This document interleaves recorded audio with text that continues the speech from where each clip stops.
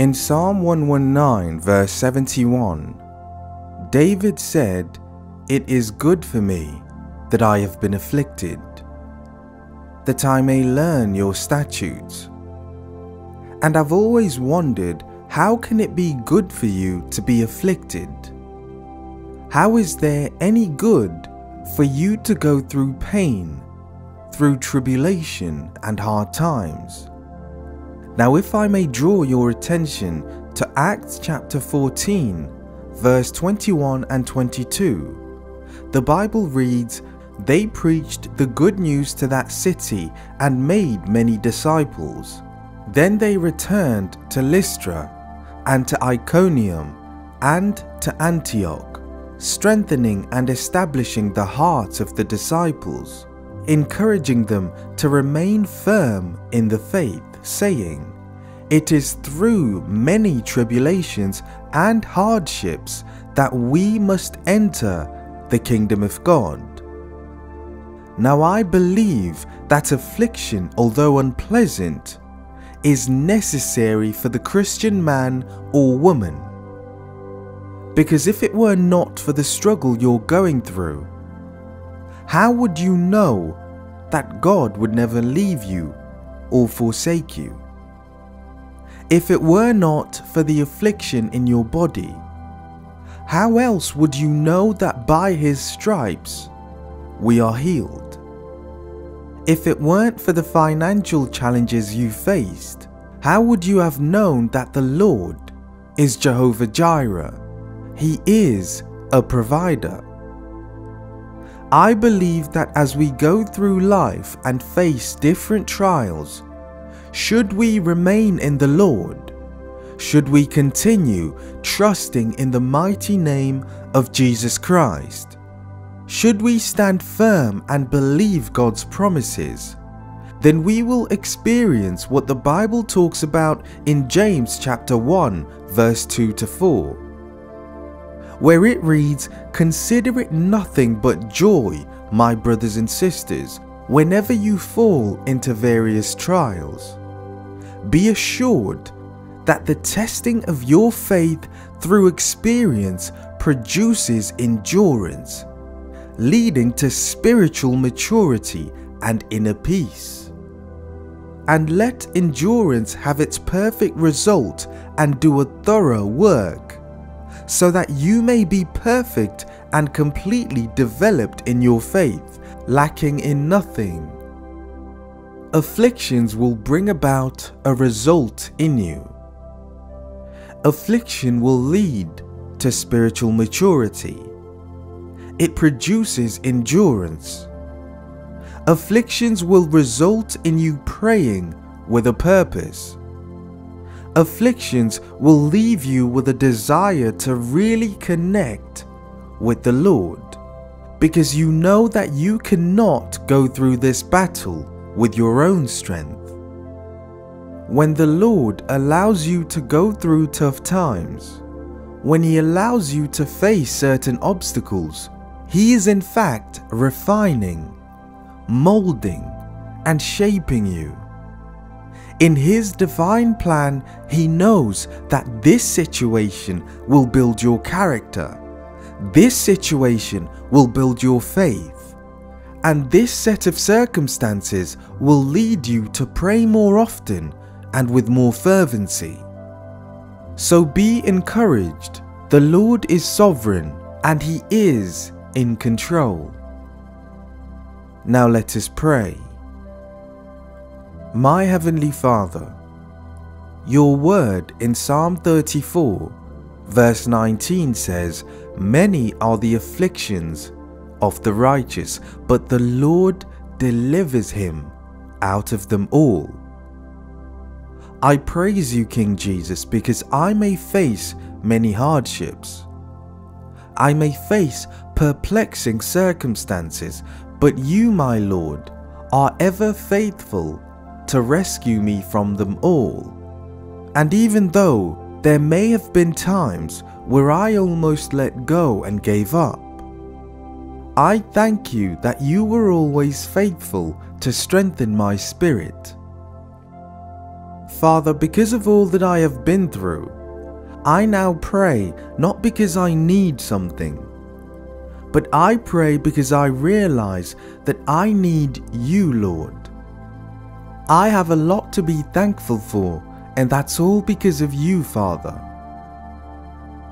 Lord Jesus, I trust and believe that the trials you allow me to face will reveal the treasure that's hidden inside of me.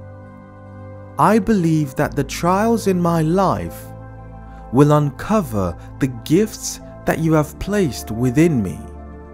I accept that I will face afflictions even as a child of God.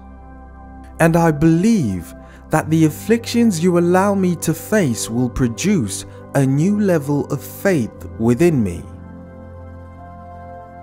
Even if I am afflicted, if I still have you on my side, then I have nothing to worry about. If I have your favor upon my life, then you will give me the victory in every area, regardless of how unqualified I am, regardless of how unskilled I am. If you are on my side, then I have nothing to fear. It is all to my advantage, and it is all working for my good. You are ever faithful, Lord Jesus, and I can say that you have led me through the darkest valley. Lord, I pray that you would calm the raging storms in my life, and should you desire for me to go through the storm, then I pray that I would always feel your presence close to me and around me. Give me the strength and faith, Lord, to stand firm. Your word says that your mercies are new every morning, and your love and tender mercies will never fail me. So during a season of affliction, I will hold on to your word in Psalm chapter 30 verse 5, which says, "For his anger is but for a moment, and his favor is for a lifetime. Weeping may tarry for the night, but joy comes with the morning." I trust you, Lord, to order all of my steps. You have known me before I was in my mother's womb, and you are a God who shapes and molds me with love, so that I can be a faithful servant, a productive servant in your kingdom. So in the midst of my heartache, during whatever struggle or problem I may face, I will be assured that you, Lord, are in control. You are still on your throne.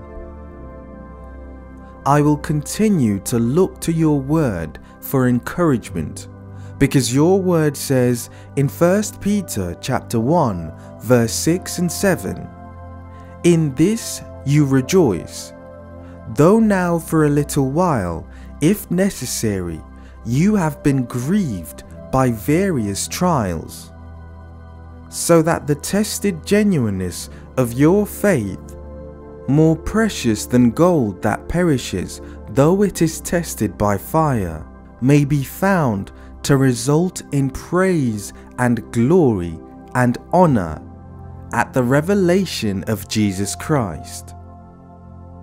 With this in mind, Father, I yield to you, and I say, have your way, Lord Jesus.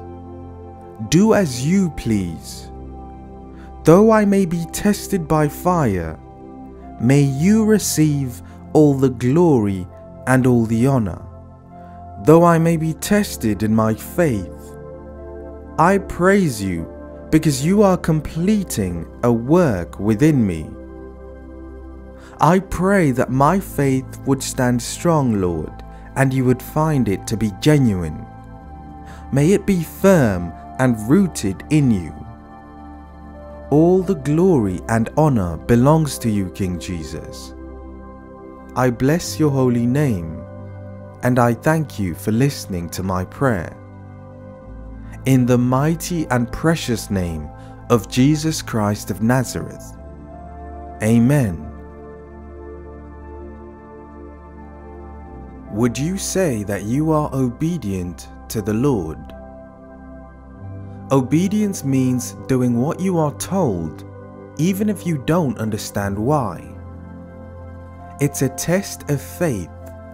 It's a test of trust and loyalty. For us as Christians, obedience means that you don't need all the details from the Lord. You don't need a roadmap. You don't need a blueprint. All you need is trust. All you need is faith in the Lord. When God tested Abraham, his command did not come with a full explanation. The Bible says in Genesis chapter 22 verse 2, "Then God said, 'Take your son, your only son, whom you love, Isaac, and go to the region of Moriah. Sacrifice him there as a burnt offering on a mountain I will show you.'" Abraham was willing and obedient to sacrifice his son, his only son, his son whom he loved, even though God did not give him an explanation as to why. Abraham didn't try to reason with the Lord. He didn't try to negotiate or refuse. All it took was God to speak, and Abraham obeyed. God spoke, Abraham listened. How we could all benefit from having such an obedient spirit. How we could all benefit from having an attitude that says, if it's in God's word, then I am going to be obedient. Meaning that if God's word says in Matthew chapter 5 verse 39, "Do not resist the one who is evil, but if anyone slaps you on the right cheek, turn to him the other also." If God's word says that, then I will be obedient to it. If God's word tells me that bad company corrupts good character, then I will be obedient and be careful about the type of company I keep around. If the Lord's word says, "Pray without ceasing," if it tells me, "Do not fear" or "Do not be anxious for nothing," then my only objective is to believe and to obey. It's to trust and have faith in the word of the Lord.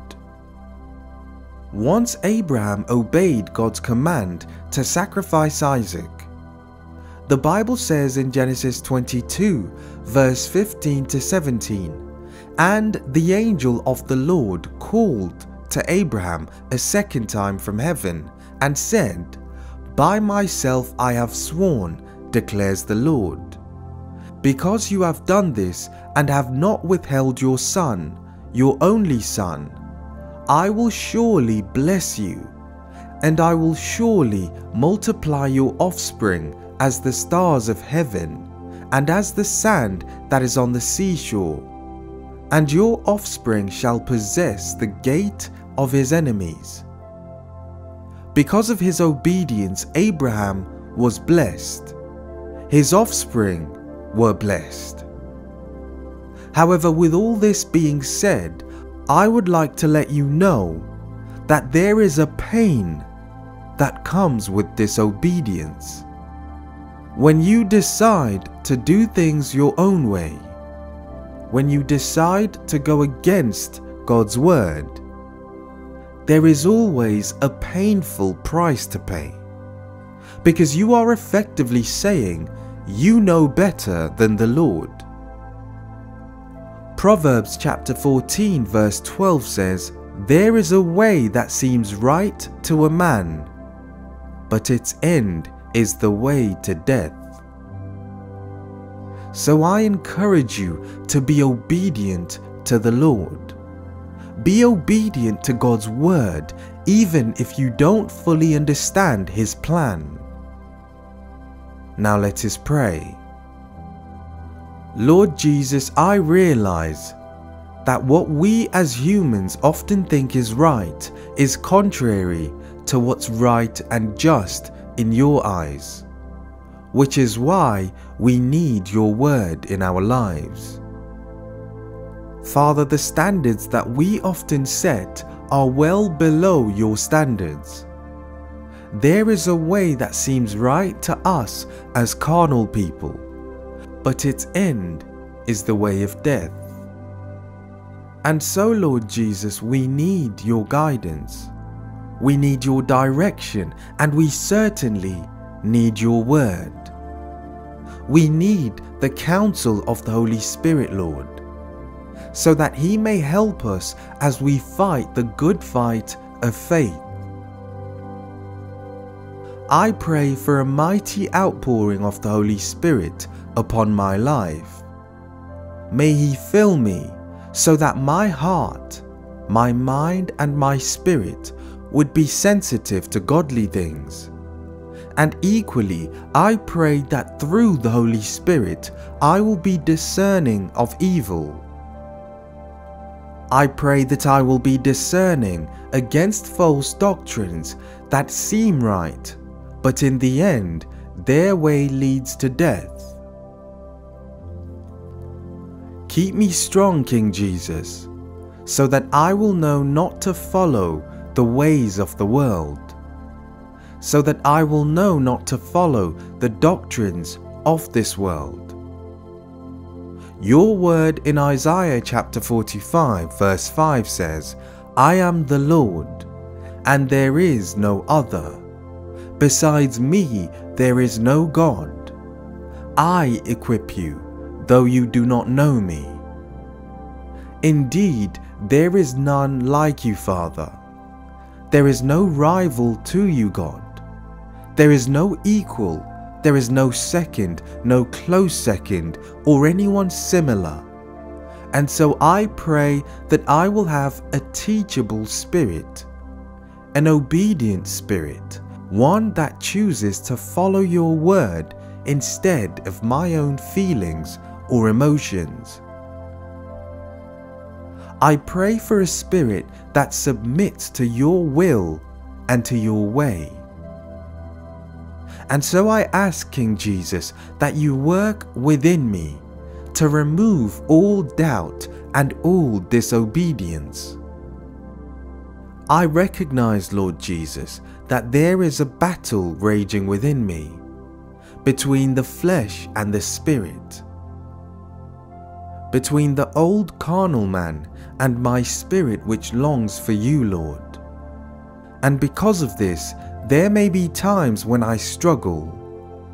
And in those moments where I struggle, in those moments where I hesitate because I don't fully understand or I don't have the full details to your divine plan, I pray that the Holy Spirit would help me. I pray that the Holy Ghost would strengthen me, that He would strengthen my faith so that my trust in you, King Jesus, will overcome any physical temptation or emotion. Make me a believer who is firm and assured that in the end, whatever you ask of me, whatever is required of me by you, Lord, will work out for my good. Your word in James chapter 1 verse 2 to 4 says, Count it all joy, my brothers, when you meet trials of various kinds. For you know that the testing of your faith produces steadfastness. And let steadfastness have its full effect, that you may be perfect and complete, lacking in nothing. Lord Jesus, I desire to reach a level in faith and maturity whereby it's a joy to carry my cross and follow you. I want to reach a stage where it's a joy to chase after righteousness and crucify my flesh daily. I pray that my love for you, my desire for you, will be far greater than anything else in this world. I bless your name, King Jesus. I trust and I believe that you have heard my prayer. May you continue to cultivate a willingness within me and an obedient heart. In the mighty name of Jesus Christ I pray. Amen. One of the easiest traps to fall into as a believer is becoming too comfortable. It's a dangerous thing to find yourself in a comfortable place, a place where you are neither hot or cold, a place where there is no real fire, no real spark for the things of God, where you've got no appetite, no hunger, no real desire to chase after the Lord. It's a dangerous thing to be satisfied. And it's also a dangerous thing to become accustomed to God's blessings and begin to take them for granted. And so I encourage you to let your prayer be, Lord, let me never become lukewarm. Let me never become a comfortable Christian. But may your fire burn brightly within my heart. Saints of God, I would like to encourage you to never fail to be thankful. Failing to give thanks to the Lord is a sign of an unrepented heart. When was the last time you prioritized giving thanks to the Lord? And there are obvious things that we should be thankful for, like our health, the fact that we have a bed to sleep on, food in your stomach, electricity and shelter. These are basic things, but things that we often take for granted. But if you just speak to someone who doesn't have shelter, speak to someone who doesn't have food to eat, it's only when you see how others are living that you will realize how blessed you are. So when was the last time you genuinely were grateful for the Lord's love? John 3 verse 16 is a verse that shows just how deep God's love is. Because the Bible says, "For God so loved the world that he gave his one and only Son, that whoever believes in him shall not perish, but have eternal life." And so we should never fail to be thankful for such a love, that Christ would die for you and me, so that we would not perish, but have eternal life. Consider just how much physical suffering Jesus Christ had to endure simply out of love. Isaiah 53 verse 5 says, "But he was wounded for our transgressions. He was bruised for our iniquities. The chastisement for our peace was upon him, and by his stripes we are healed." How can you and I become comfortable knowing that Jesus Christ paid such a sacrifice on the cross for you and me? So great was the love of Christ that he was wounded for me. He was bruised for me out of love. He was chastised and punished all out of love, and the least that we could do is to have a thankful attitude.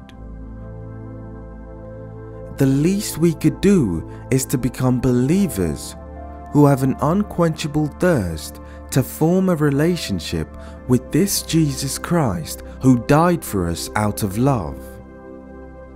So when was the last time that you simply thanked the Lord for his goodness? When did you last praise the Lord that you have a sound mind, that you have ears that hear and eyes that see, That's all the goodness of the Lord that we should not take for granted. Yes, you might have pain in your body, but you can still move and you can still walk. This is God's goodness. Good health is a gift from the Lord. Some people have food, but their health doesn't allow them to eat freely. Some people have money, but that money can't restore their health. Some people have what you may consider to be the perfect job, but that perfect job doesn't provide them with peace of mind. So always remember never to become comfortable and to always remain thankful.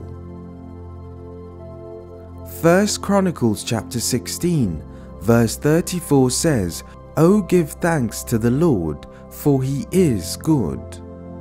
For his loving kindness endures forever." Now let us pray.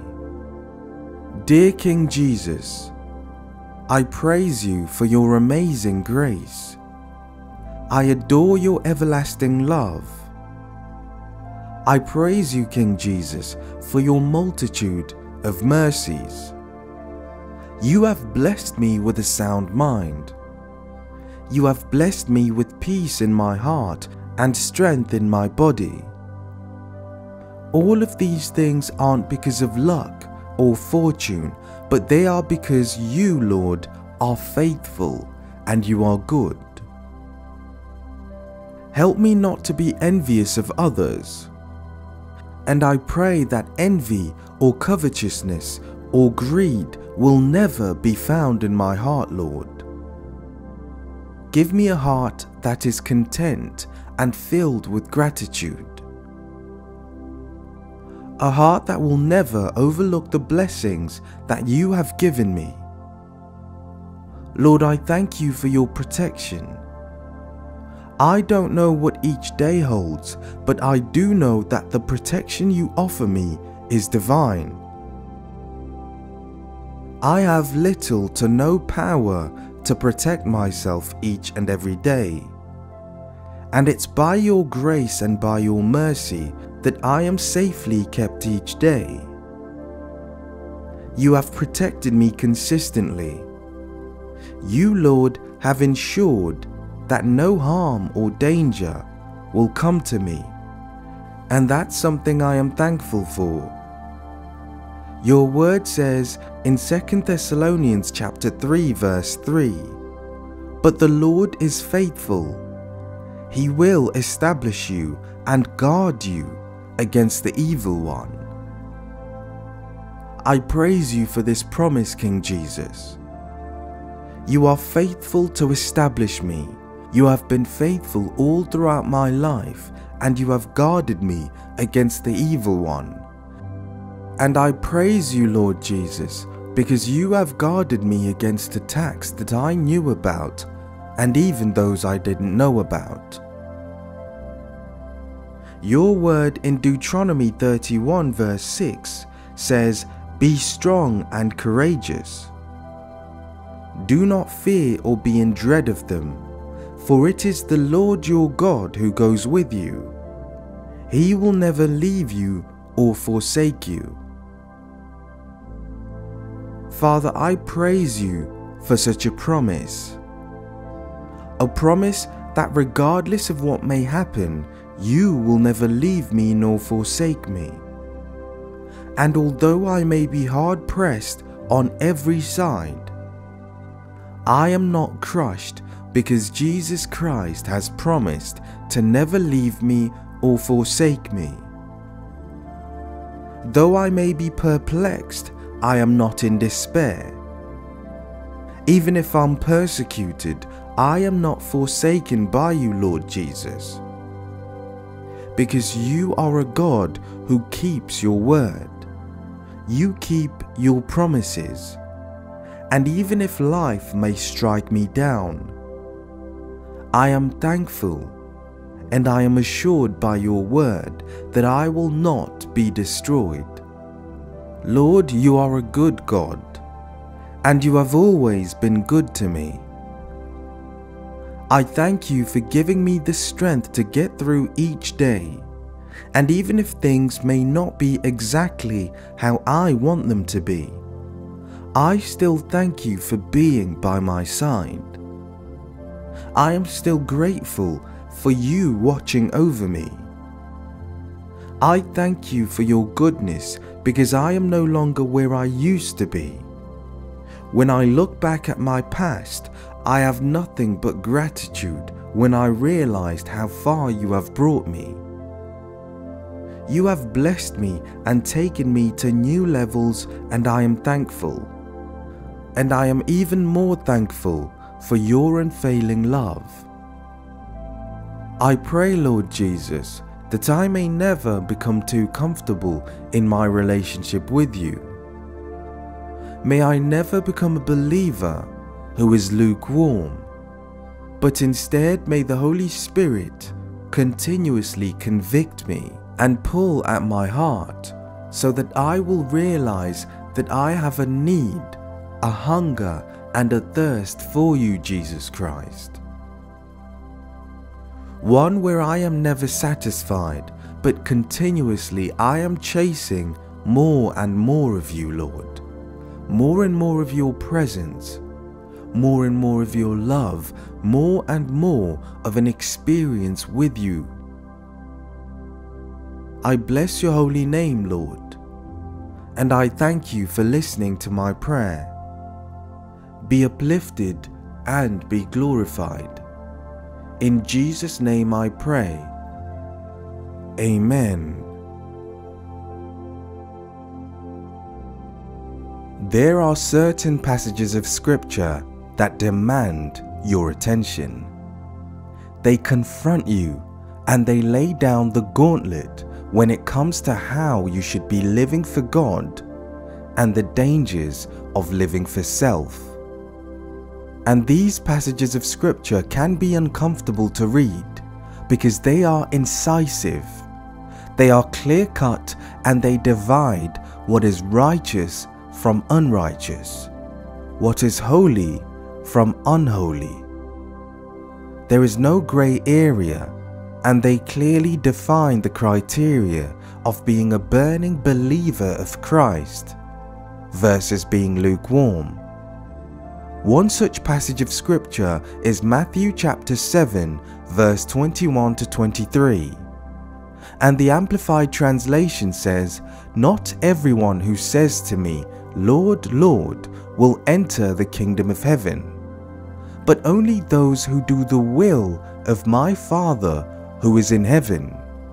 Many will say to me on that day when I judge them, 'Lord, Lord, have we not prophesied in your name, and driven out demons in your name, and done many miracles in your name?'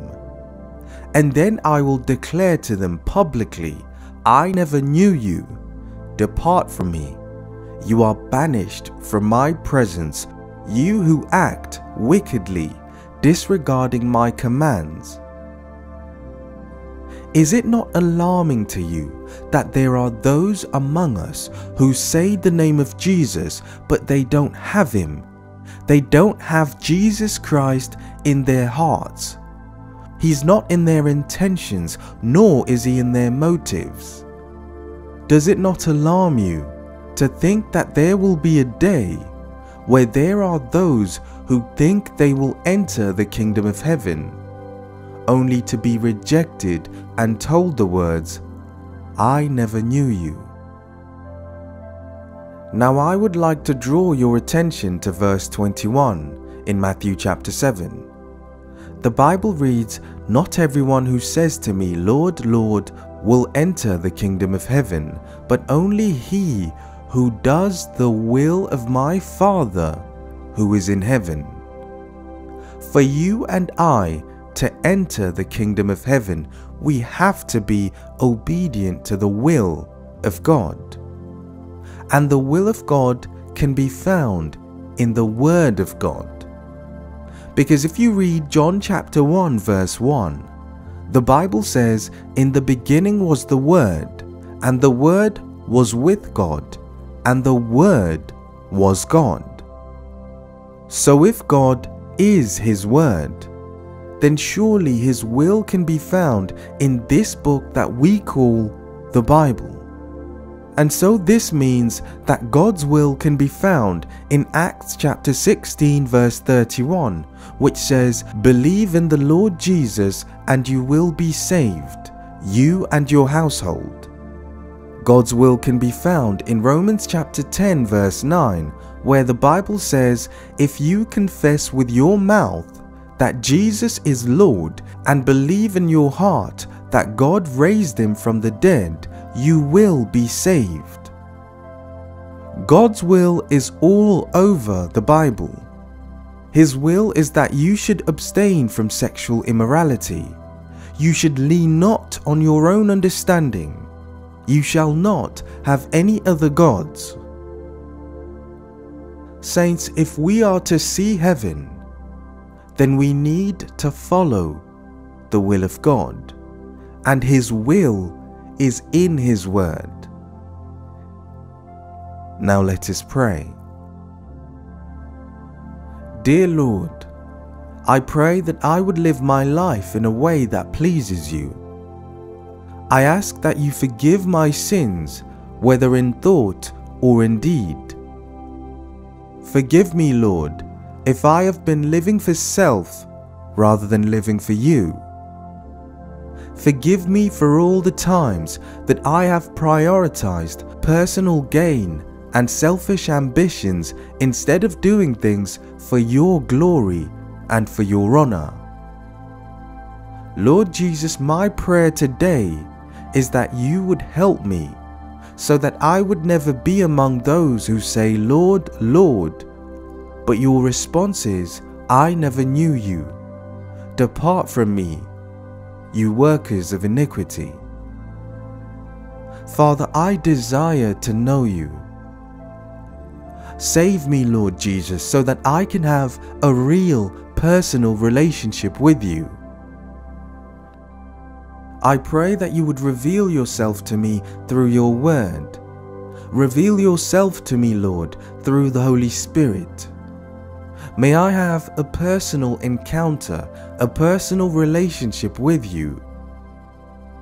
Help me not to be caught up on whether I look good or holy to other people. Instead, may I be focused on Your Word and on Your will. May I be focused on really living for You, Lord Jesus. When I say the name of Jesus Christ, may it be because I have a genuine relationship with You, and not because it's something that is fashionable or something that I have been taught to say. When I praise You, Lord, and when I worship You, may it come from a deep place within my heart, within my soul. May it be genuine and heartfelt. Father, I pray that there would be substance about me as a believer. May I be so entrenched in Your Word, Lord, that my life will become a living testimony. May I speak the gospel with conviction whenever I am given the opportunity.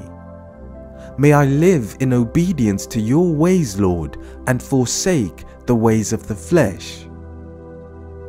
Your word in 1 John chapter 2 verse 17 says, "And the world is passing away along with its desires, but whoever does the will of God abides forever." Help me, King Jesus, so that I would not pursue the lusts of this world. Keep my desires away from shameful pursuits and ungodly things in this world. In the name of Jesus, I pray that my mind would always be focused on heavenly things rather than anything here on this earth. Your word in 1 Peter chapter 2 verse 15 to 17 says, "For this is the will of God, that by doing good you should put to silence the ignorance of foolish people. Live as people who are free, not using your freedom as a cover-up for evil, but living as servants of God. Honor everyone, love the brotherhood, fear God, honor the emperor. I pray that the way that I live my life, Lord, would be honorable before you. May I be a person of integrity. You have given me a free will. You have given me a conscience. You have given me the freedom to choose how I live my life. And I pray that I would never take this freedom and willingly choose evil. By your grace, Father, may I live a life of purpose, a life that is led by the fear of God, a life that is led by faith instead of fear. Be praised and magnified, King Jesus. You deserve all the glory and all the honor. I thank you for hearing my prayer. In Jesus' name I pray. Amen.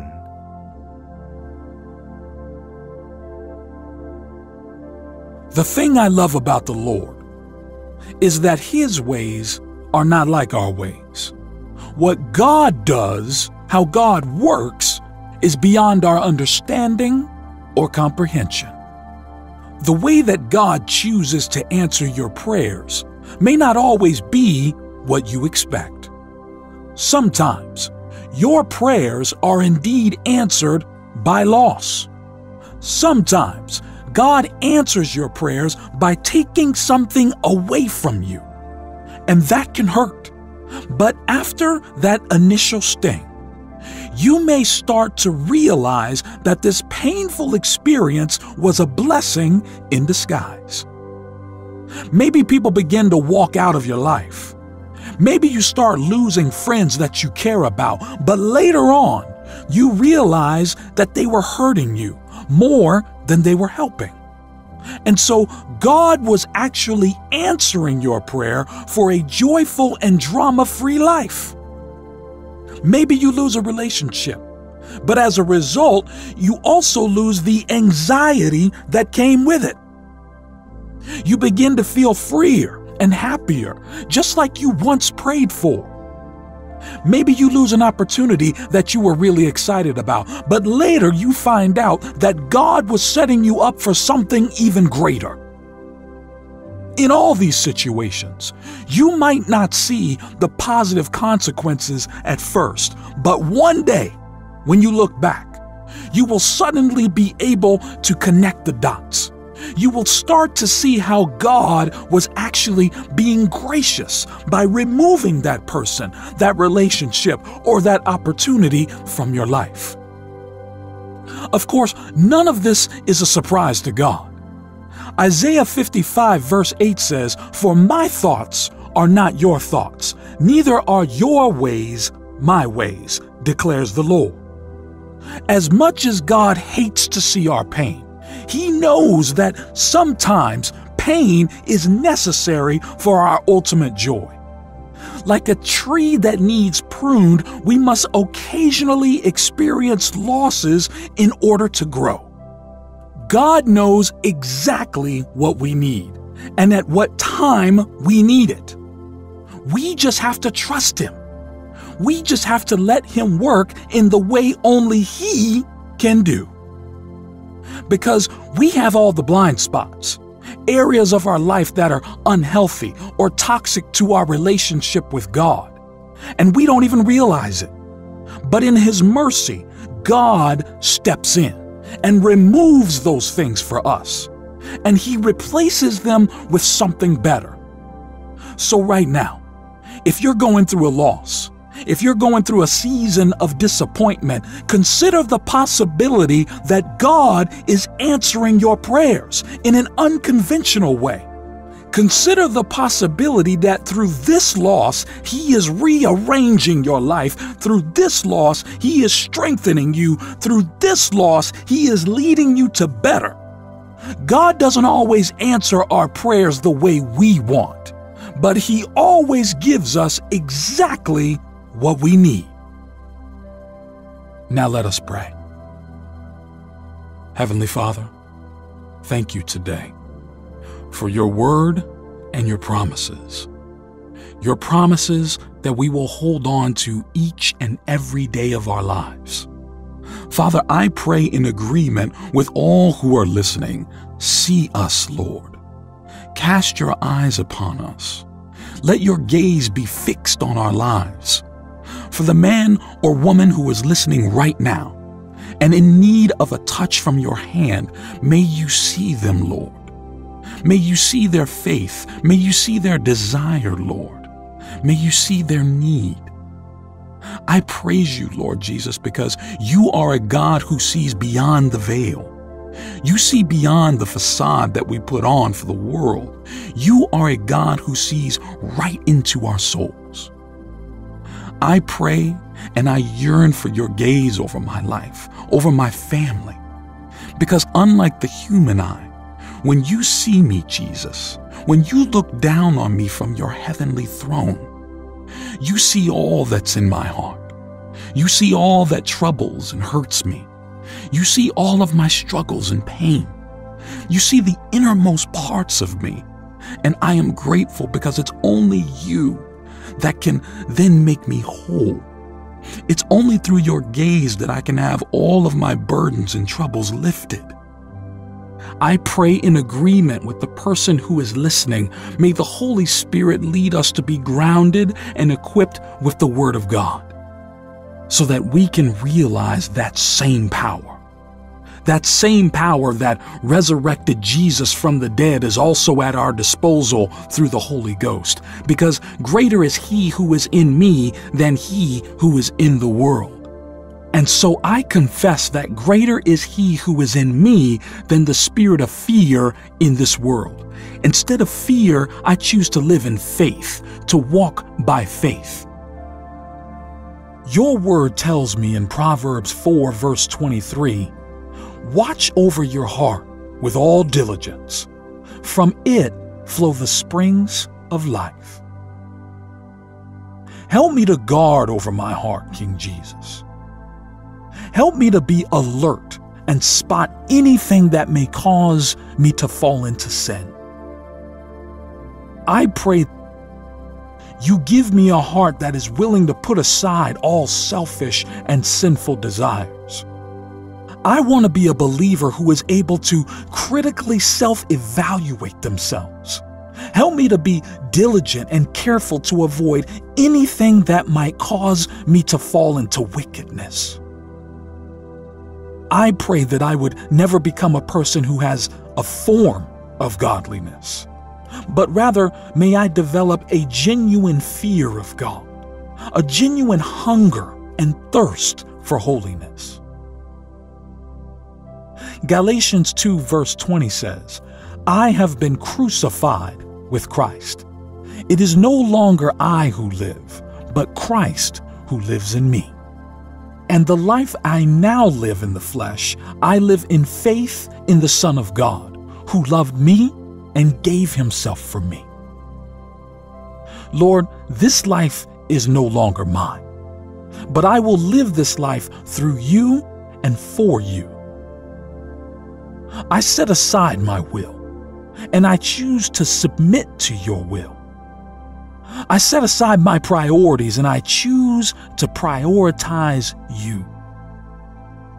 I choose to follow you, Lord Jesus, and not anyone else or anything else in this world. Work within me, Lord Jesus. Purge my heart of anything that displeases you. Remove pride from within me. Remove any jealousy or envy. Remove any attraction to uncleanliness.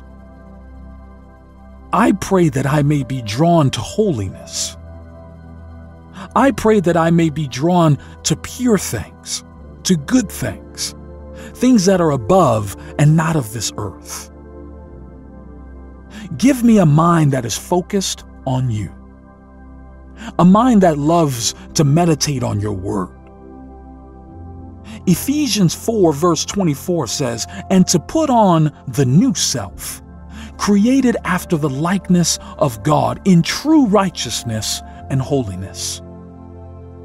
I pray that the Holy Spirit will help me to put on the new self, the regenerated and renewed nature of Christ. You are my hiding place, Lord Jesus, and my faith is in you. It's only you that will protect me from trouble and surround me with the songs of deliverance. You are my keeper, Lord, the one who watches over me and my family, the one who provides for me and my family. I pray that as I begin each day and even as I end each day, may you be first in all that I do. I pray, Father, that I may always abide under your shadow, under your divine care and protection. Help me not to be shaken or to stagger in my faith, but instead to be firm on the foundation that is your word. I thank you for listening to my prayer. In Jesus' name I pray. Amen.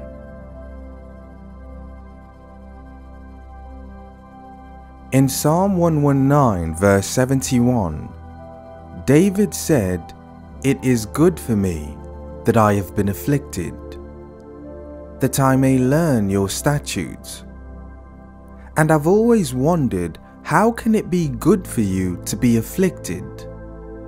How is there any good for you to go through pain, through tribulation and hard times? Now, if I may draw your attention to Acts chapter 14, verse 21 and 22, the Bible reads, "They preached the good news to that city and made many disciples. Then they returned to Lystra and to Iconium and to Antioch, strengthening and establishing the hearts of the disciples, encouraging them to remain firm in the faith, saying, 'It is through many tribulations and hardships that we must enter the kingdom of God.'" Now I believe that affliction, although unpleasant, is necessary for the Christian man or woman. Because if it were not for the struggle you're going through, how would you know that God would never leave you or forsake you? If it were not for the affliction in your body, how else would you know that by His stripes we are healed? If it weren't for the financial challenges you faced, how would you have known that the Lord is Jehovah Jireh? He is a provider.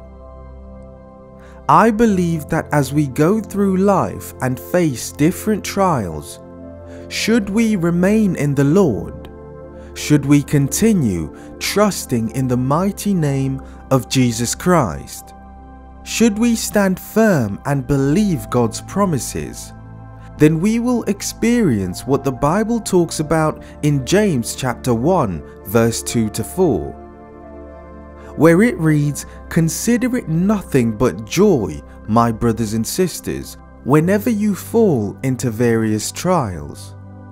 Be assured that the testing of your faith through experience produces endurance, leading to spiritual maturity and inner peace.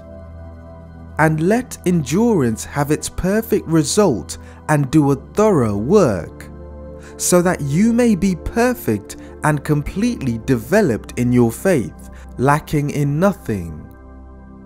Afflictions will bring about a result in you. Affliction will lead to spiritual maturity. It produces endurance.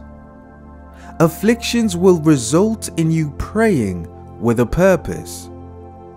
Afflictions will leave you with a desire to really connect with the Lord, because you know that you cannot go through this battle with your own strength.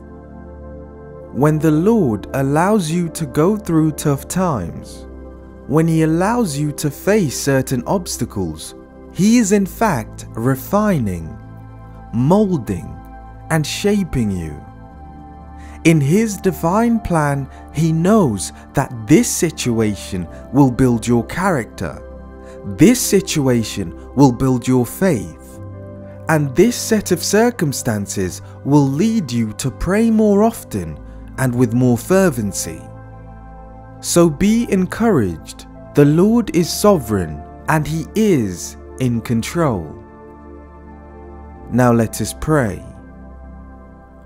My Heavenly Father, your word in Psalm 34 verse 19 says, "Many are the afflictions of the righteous, but the Lord delivers him out of them all."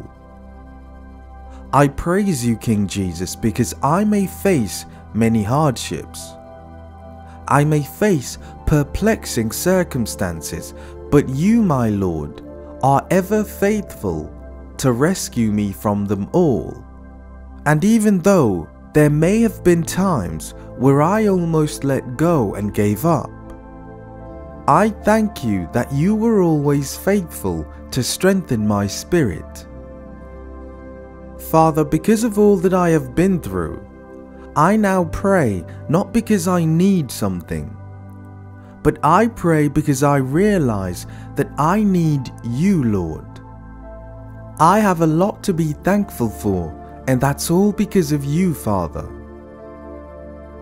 Lord Jesus, I trust and believe that the trials you allow me to face will reveal the treasure that's hidden inside of me. I believe that the trials in my life will uncover the gifts that you have placed within me. I accept that I will face afflictions even as a child of God. And I believe that the afflictions you allow me to face will produce a new level of faith within me. Even if I am afflicted, if I still have you on my side, then I have nothing to worry about. If I have your favor, if I have your favor upon my life, then you will give me the victory in every area, regardless of how unqualified I am, regardless of how unskilled I am. If you are on my side, then I have nothing to fear. It is all to my advantage, and it is all working for my good. You are ever faithful, Lord Jesus, and I can say that you have led me through the darkest valley. Lord, I pray that you would calm the raging storms in my life, and should you desire for me to go through the storm, then I pray that I would always feel your presence close to me and around me. Give me the strength and faith, Lord, to stand firm. Your word says that your mercies are new every morning, and your love and tender mercies will never fail me. So during a season of affliction, I will hold on to your word in Psalm chapter 30 verse 5, which says, "For his anger is but for a moment, and his favor is for a lifetime. Weeping may tarry for the night, but joy comes with the morning." I trust you, Lord, to order all of my steps. You have known me before I was in my mother's womb, and you are a God who shapes and molds me with love, so that I can be a faithful servant, a productive servant in your kingdom. So in the midst of my heartache, during whatever struggle or problem I may face, I will be assured that you, Lord, are in control. You are still on your throne. I will continue to look to your word for encouragement, because your word says in 1 Peter chapter 1 verse 6 and 7, "In this you rejoice, though now for a little while, if necessary, you have been grieved by various trials, so that the tested genuineness of your faith, more precious than gold that perishes though it is tested by fire, may be found to result in praise and glory and honor at the revelation of Jesus Christ. With this in mind, Father, I yield to you, and I say, have your way, Lord Jesus. Do as you please. Though I may be tested by fire, may you receive all the glory and all the honor. Though I may be tested in my faith, I praise you because you are completing a work within me. I pray that my faith would stand strong, Lord, and you would find it to be genuine. May it be firm and rooted in you. All the glory and honor belongs to you, King Jesus. I bless your holy name, and I thank you for listening to my prayer. In the mighty and precious name of Jesus Christ of Nazareth. Amen. Would you say that you are obedient to the Lord? Obedience means doing what you are told, even if you don't understand why. It's a test of faith. It's a test of trust and loyalty. For us as Christians, obedience means that you don't need all the details from the Lord. You don't need a roadmap. You don't need a blueprint. All you need is trust. All you need is faith in the Lord. When God tested Abraham, his command did not come with a full explanation. The Bible says in Genesis chapter 22 verse 2, "Then God said, 'Take your son, your only son, whom you love, Isaac, and go to the region of Moriah. Sacrifice him there as a burnt offering on a mountain I will show you.'" Abraham was willing and obedient to sacrifice his son, his only son, his son whom he loved, even though God did not give him an explanation as to why. Abraham didn't try to reason with the Lord. He didn't try to negotiate or refuse.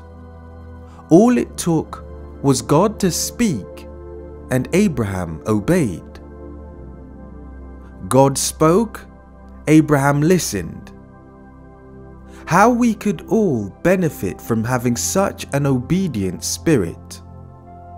How we could all benefit from having an attitude that says, if it's in God's word, then I am going to be obedient. Meaning that if God's word says in Matthew chapter 5 verse 39, "Do not resist the one who is evil, but if anyone slaps you on the right cheek, turn to him the other also." If God's word says that, then I will be obedient to it. If God's word tells me that bad company corrupts good character, then I will be obedient and be careful about the type of company I keep around. If the Lord's word says, "Pray without ceasing," if it tells me, "Do not fear" or "Do not be anxious for nothing," then my only objective is to believe and to obey. It's to trust and have faith in the word of the Lord.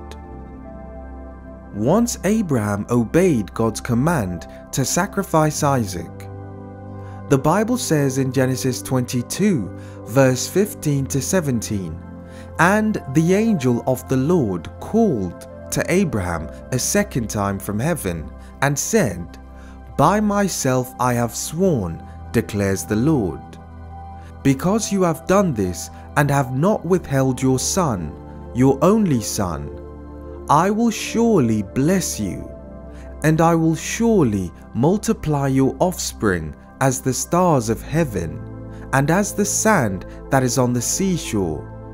And your offspring shall possess the gate of his enemies. Because of his obedience, Abraham was blessed. His offspring were blessed. However, with all this being said, I would like to let you know that there is a pain that comes with disobedience. When you decide to do things your own way, when you decide to go against God's word, there is always a painful price to pay, because you are effectively saying you know better than the Lord. Proverbs chapter 14 verse 12 says, "There is a way that seems right to a man, but its end is the way to death." So I encourage you to be obedient to the Lord. Be obedient to God's word, even if you don't fully understand His plan. Now let us pray. Lord Jesus, I realize that what we as humans often think is right is contrary to what's right and just in your eyes, which is why we need your word in our lives. Father, the standards that we often set are well below your standards. There is a way that seems right to us as carnal people, but its end is the way of death. And so, Lord Jesus, we need your guidance. We need your direction, and we certainly need your word. We need the counsel of the Holy Spirit, Lord, so that He may help us as we fight the good fight of faith. I pray for a mighty outpouring of the Holy Spirit upon my life. May He fill me so that my heart, my mind, and my spirit would be sensitive to godly things.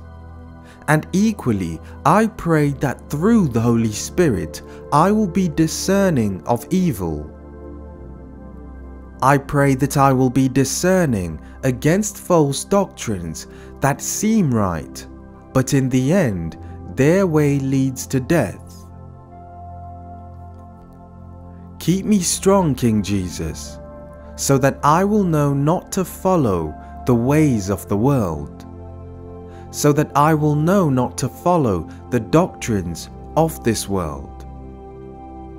Your word in Isaiah chapter 45 verse 5 says, "I am the Lord, and there is no other. Besides me there is no God. I equip you, though you do not know me." Indeed, there is none like you, Father. There is no rival to you, God. There is no equal, there is no second, no close second, or anyone similar. And so I pray that I will have a teachable spirit, an obedient spirit, one that chooses to follow your word instead of my own feelings or emotions. I pray for a spirit that submits to your will and to your way. And so I ask, King Jesus, that you work within me to remove all doubt and all disobedience. I recognize, Lord Jesus, that there is a battle raging within me, between the flesh and the spirit, between the old carnal man and my spirit which longs for you, Lord. And because of this, there may be times when I struggle. And in those moments where I struggle, in those moments where I hesitate because I don't fully understand or I don't have the full details to your divine plan, I pray that the Holy Spirit would help me. I pray that the Holy Ghost would strengthen me, that He would strengthen my faith so that my trust in you, King Jesus, will overcome any physical temptation or emotion. Make me a believer who is firm and assured that in the end, whatever you ask of me, whatever is required of me by you, Lord, will work out for my good. Your word in James chapter 1 verse 2 to 4 says, "Count it all joy, my brothers, when you meet trials of various kinds. For you know that the testing of your faith produces steadfastness. And let steadfastness have its full effect, that you may be perfect and complete, lacking in nothing." Lord Jesus, I desire to reach a level in faith and maturity whereby it's a joy to carry my cross and follow you. I want to reach a stage where it's a joy to chase after righteousness and crucify my flesh daily. I pray that my love for you, my desire for you, will be far greater than anything else in this world. I bless your name, King Jesus. I trust and I believe that you have heard my prayer. May you continue to cultivate a willingness within me and an obedient heart. In the mighty name of Jesus Christ I pray. Amen. One of the easiest traps to fall into as a believer is becoming too comfortable. It's a dangerous thing to find yourself in a comfortable place, a place where you are neither hot or cold, a place where there is no real fire, no real spark for the things of God, where you've got no appetite, no hunger, no real desire to chase after the Lord. It's a dangerous thing to be satisfied. And it's also a dangerous thing to become accustomed to God's blessings and begin to take them for granted. And so I encourage you to let your prayer be, "Lord, let me never become lukewarm. Let me never become a comfortable Christian. But may your fire burn brightly within my heart." Saints of God, I would like to encourage you to never fail to be thankful. Failing to give thanks to the Lord is a sign of an unrepented heart. When was the last time you prioritized giving thanks to the Lord? And there are obvious things that we should be thankful for, like our health, the fact that we have a bed to sleep on, food in your stomach, electricity and shelter. These are basic things, but things that we often take for granted. But if you just speak to someone who doesn't have shelter, speak to someone who doesn't have food to eat, it's only when you see how others are living that you will realize how blessed you are. So when was the last time you genuinely were grateful for the Lord's love? John 3 verse 16 is a verse that shows just how deep God's love is.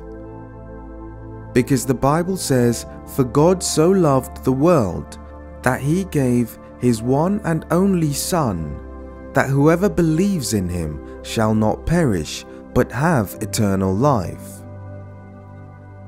And so we should never fail to be thankful for such a love, that Christ would die for you and me, so that we would not perish but have eternal life. Consider just how much physical suffering Jesus Christ had to endure simply out of love. Isaiah 53 verse 5 says, "But he was wounded for our transgressions. He was bruised for our iniquities. The chastisement for our peace was upon him, and by his stripes we are healed. How can you and I become comfortable knowing that Jesus Christ paid such a sacrifice on the cross for you and me? So great was the love of Christ that he was wounded for me. He was bruised for me out of love. He was chastised and punished all out of love, and the least that we could do is to have a thankful attitude. The least we could do is to become believers who have an unquenchable thirst to form a relationship with this Jesus Christ who died for us out of love. So when was the last time that you simply thanked the Lord for his goodness? When did you last praise the Lord that you have a sound mind, that you have ears that hear and eyes that see? That's all the goodness of the Lord that we should not take for granted.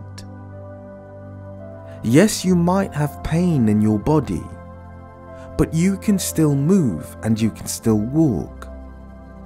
This is God's goodness. Good health is a gift from the Lord. Some people have food, but their health doesn't allow them to eat freely. Some people have money, but that money can't restore their health. Some people have what you may consider to be the perfect job, but that perfect job doesn't provide them with peace of mind. So always remember never to become comfortable and to always remain thankful. 1 Chronicles chapter 16 verse 34 says, "O give thanks to the Lord, for he is good, for his loving kindness endures forever." Now let us pray. Dear King Jesus, I praise you for your amazing grace. I adore your everlasting love. I praise you, King Jesus, for your multitude of mercies. You have blessed me with a sound mind. You have blessed me with peace in my heart and strength in my body.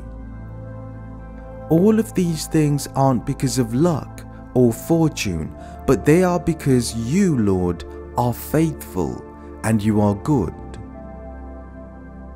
Help me not to be envious of others. And I pray that envy or covetousness or greed will never be found in my heart, Lord. Give me a heart that is content and filled with gratitude. A heart that will never overlook the blessings that you have given me. Lord, I thank you for your protection. I don't know what each day holds, but I do know that the protection you offer me is divine.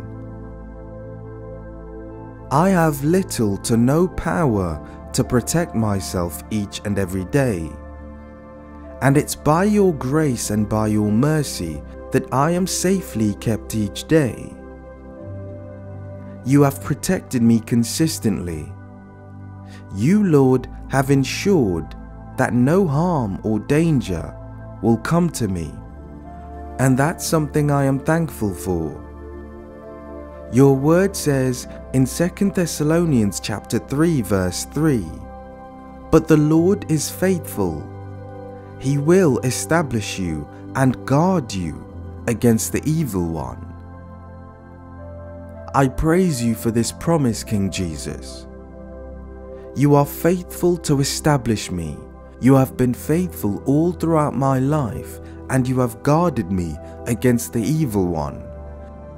And I praise you, Lord Jesus, because you have guarded me against attacks that I knew about, and even those I didn't know about. Your word in Deuteronomy 31 verse 6 says, "Be strong and courageous." Do not fear or be in dread of them, for it is the Lord your God who goes with you. He will never leave you or forsake you. Father, I praise you for such a promise. A promise that regardless of what may happen, you will never leave me nor forsake me. And although I may be hard pressed on every side, I am not crushed because Jesus Christ has promised to never leave me or forsake me. Though I may be perplexed, I am not in despair. Even if I'm persecuted, I am not forsaken by you, Lord Jesus, because you are a God who keeps your word. You keep your promises. And even if life may strike me down, I am thankful and I am assured by your word that I will not be destroyed. Lord, you are a good God, and you have always been good to me. I thank you for giving me the strength to get through each day, and even if things may not be exactly how I want them to be, I still thank you for being by my side. I am still grateful for you watching over me. I thank you for your goodness because I am no longer where I used to be. When I look back at my past, I have nothing but gratitude when I realized how far you have brought me. You have blessed me and taken me to new levels, and I am thankful. And I am even more thankful for your unfailing love. I pray, Lord Jesus, that I may never become too comfortable in my relationship with you. May I never become a believer who is lukewarm, but instead may the Holy Spirit continuously convict me and pull at my heart so that I will realize that I have a need, a hunger and a thirst for you, Jesus Christ. One where I am never satisfied, but continuously I am chasing more and more of you, Lord. More and more of your presence, more and more of your love, more and more of an experience with you. I bless your holy name, Lord, and I thank you for listening to my prayer. Be uplifted and be glorified. In Jesus' name I pray. Amen. There are certain passages of Scripture that demand your attention. They confront you and they lay down the gauntlet when it comes to how you should be living for God and the dangers of living for self. And these passages of Scripture can be uncomfortable to read because they are incisive, they are clear-cut, and they divide what is righteous from unrighteous, what is holy from unholy. There is no grey area, and they clearly define the criteria of being a burning believer of Christ versus being lukewarm. One such passage of Scripture is Matthew chapter 7 verse 21 to 23. And the Amplified Translation says, "Not everyone who says to me, 'Lord, Lord,' will enter the kingdom of heaven, but only those who do the will of my Father who is in heaven. Many will say to me on that day when I judge them, 'Lord, Lord, have we not prophesied in your name, and driven out demons in your name, and done many miracles in your name?' And then I will declare to them publicly, 'I never knew you. Depart from me. You are banished from my presence, you who act wickedly, disregarding my commands.'" Is it not alarming to you that there are those among us who say the name of Jesus, but they don't have him? They don't have Jesus Christ in their hearts. He's not in their intentions, nor is he in their motives. Does it not alarm you to think that there will be a day where there are those who think they will enter the kingdom of heaven, only to be rejected and told the words, "I never knew you"? Now I would like to draw your attention to verse 21 in Matthew chapter 7. The Bible reads, "Not everyone who says to me, 'Lord, Lord,' will enter the kingdom of heaven, but only he who does the will of my Father who is in heaven." For you and I to enter the kingdom of heaven, we have to be obedient to the will of God. And the will of God can be found in the Word of God.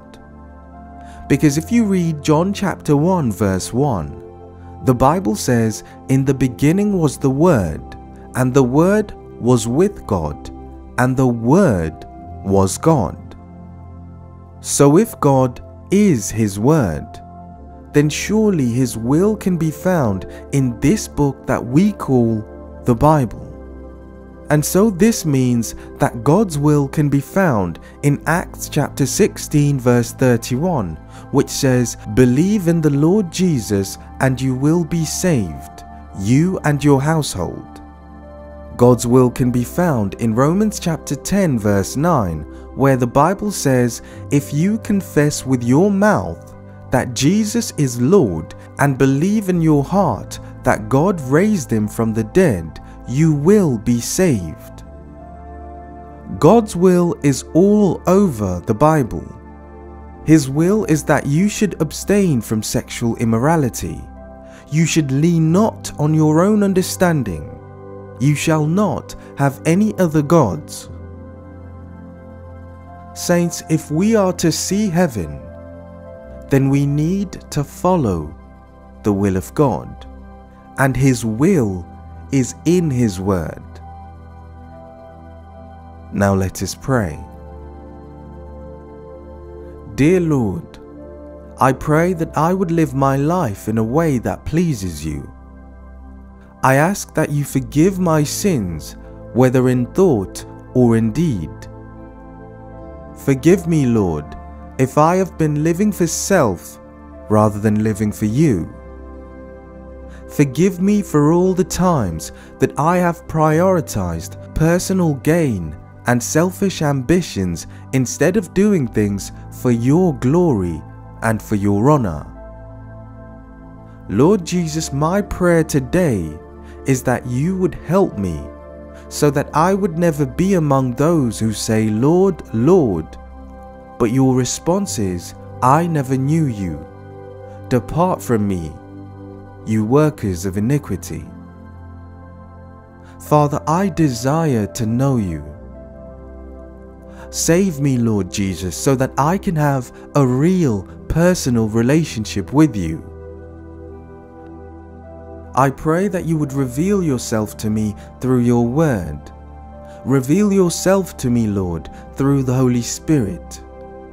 May I have a personal encounter, a personal relationship with you. Help me not to be caught up on whether I look good or holy to other people. Instead, may I be focused on your word and on your will. May I be focused on really living for you, Lord Jesus. When I say the name of Jesus Christ, may it be because I have a genuine relationship with you, and not because it's something that is fashionable or something that I have been taught to say. When I praise you, Lord, and when I worship you, may it come from a deep place within my heart, within my soul. May it be genuine and heartfelt. Father, I pray that there would be substance about me as a believer. May I be so entrenched in your word, Lord, that my life will become a living testimony. May I speak the gospel with conviction whenever I am given the opportunity. May I live in obedience to your ways, Lord, and forsake the ways of the flesh. Your word in 1 John chapter 2 verse 17 says, "And the world is passing away along with its desires, but whoever does the will of God abides forever." Help me, King Jesus, so that I would not pursue the lusts of this world. Keep my desires away from shameful pursuits and ungodly things in this world. In the name of Jesus, I pray that my mind would always be focused on heavenly things rather than anything here on this earth. Your word in 1 Peter chapter 2 verse 15 to 17 says, "For this is the will of God, that by doing good you should put to silence the ignorance of foolish people. Live as people who are free, not using your freedom as a cover-up for evil, but living as servants of God. Honor everyone, love the brotherhood, fear God, honor the emperor." I pray that the way that I live my life, Lord, would be honorable before you. May I be a person of integrity. You have given me a free will. You have given me a conscience. You have given me the freedom to choose how I live my life. And I pray that I would never take this freedom and willingly choose evil. By your grace, Father, may I live a life of purpose, a life that is led by the fear of God, a life that is led by faith instead of fear. Be praised and magnified, King Jesus. You deserve all the glory and all the honor. I thank you for hearing my prayer. In Jesus' name I pray. Amen.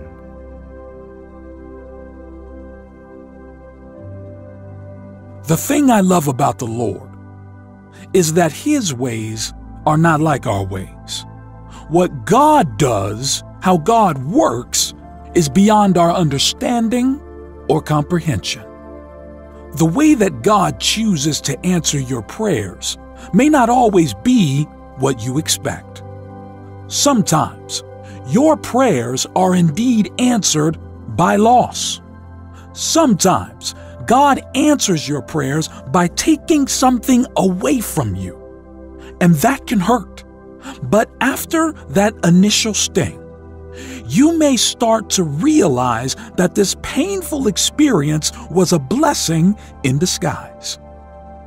Maybe people begin to walk out of your life. Maybe you start losing friends that you care about, but later on, you realize that they were hurting you more than they were helping. And so God was actually answering your prayer for a joyful and drama-free life. Maybe you lose a relationship, but as a result, you also lose the anxiety that came with it. You begin to feel freer and happier, just like you once prayed for. Maybe you lose an opportunity that you were really excited about, but later you find out that God was setting you up for something even greater. In all these situations, you might not see the positive consequences at first, but one day, when you look back, you will suddenly be able to connect the dots. You will start to see how God was actually being gracious by removing that person, that relationship, or that opportunity from your life. Of course, none of this is a surprise to God. Isaiah 55 verse 8 says, "For my thoughts are not your thoughts, neither are your ways my ways, declares the Lord." As much as God hates to see our pain, He knows that sometimes pain is necessary for our ultimate joy. Like a tree that needs pruned, we must occasionally experience losses in order to grow. God knows exactly what we need and at what time we need it. We just have to trust Him. We just have to let Him work in the way only He can do. Because we have all the blind spots, areas of our life that are unhealthy or toxic to our relationship with God, and we don't even realize it. But in His mercy, God steps in and removes those things for us, and He replaces them with something better. So right now, if you're going through a loss, if you're going through a season of disappointment, consider the possibility that God is answering your prayers in an unconventional way. Consider the possibility that through this loss, He is rearranging your life. Through this loss, He is strengthening you. Through this loss, He is leading you to better. God doesn't always answer our prayers the way we want, but He always gives us exactly what we need. Now let us pray. Heavenly Father, thank you today for your word and your promises. Your promises that we will hold on to each and every day of our lives. Father, I pray in agreement with all who are listening. See us, Lord. Cast your eyes upon us. Let your gaze be fixed on our lives. For the man or woman who is listening right now and in need of a touch from your hand, may you see them, Lord. May you see their faith. May you see their desire, Lord. May you see their need. I praise you, Lord Jesus, because you are a God who sees beyond the veil. You see beyond the facade that we put on for the world. You are a God who sees right into our souls. I pray and I yearn for your gaze over my life, over my family, because unlike the human eye, when you see me, Jesus, when you look down on me from your heavenly throne, you see all that's in my heart. You see all that troubles and hurts me. You see all of my struggles and pain. You see the innermost parts of me, and I am grateful because it's only you that can then make me whole. It's only through your gaze that I can have all of my burdens and troubles lifted. I pray in agreement with the person who is listening. May the Holy Spirit lead us to be grounded and equipped with the Word of God, so that we can realize that same power. That same power that resurrected Jesus from the dead is also at our disposal through the Holy Ghost, because greater is He who is in me than he who is in the world. And so I confess that greater is He who is in me than the spirit of fear in this world. Instead of fear, I choose to live in faith, to walk by faith. Your word tells me in Proverbs 4, verse 23, watch over your heart with all diligence. From it flow the springs of life. Help me to guard over my heart, King Jesus. Help me to be alert and spot anything that may cause me to fall into sin. I pray you give me a heart that is willing to put aside all selfish and sinful desires. I want to be a believer who is able to critically self-evaluate themselves. Help me to be diligent and careful to avoid anything that might cause me to fall into wickedness. I pray that I would never become a person who has a form of godliness, but rather may I develop a genuine fear of God, a genuine hunger and thirst for holiness. Galatians 2 verse 20 says, I have been crucified with Christ. It is no longer I who live, but Christ who lives in me. And the life I now live in the flesh, I live in faith in the Son of God, who loved me and gave Himself for me. Lord, this life is no longer mine, but I will live this life through you and for you. I set aside my will, and I choose to submit to your will. I set aside my priorities, and I choose to prioritize you. I choose to follow you, Lord Jesus, and not anyone else or anything else in this world. Work within me, Lord Jesus. Purge my heart of anything that displeases you. Remove pride from within me. Remove any jealousy or envy. Remove any attraction to uncleanliness. I pray that I may be drawn to holiness.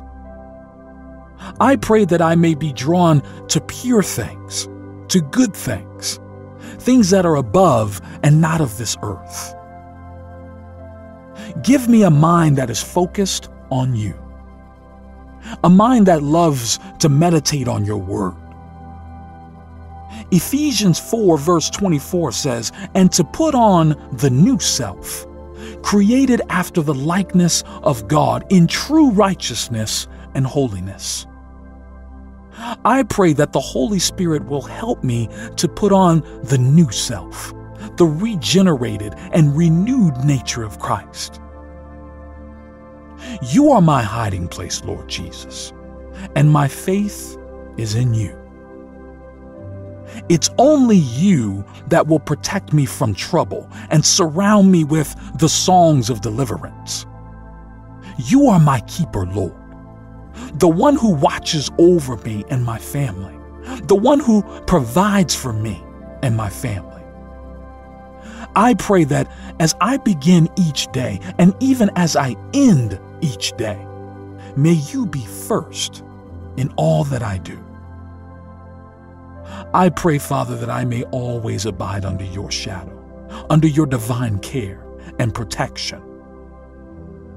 Help me not to be shaken or to stagger in my faith, but instead to be firm on the foundation that is your word. I thank you for listening to my prayer. In Jesus' name I pray. Amen.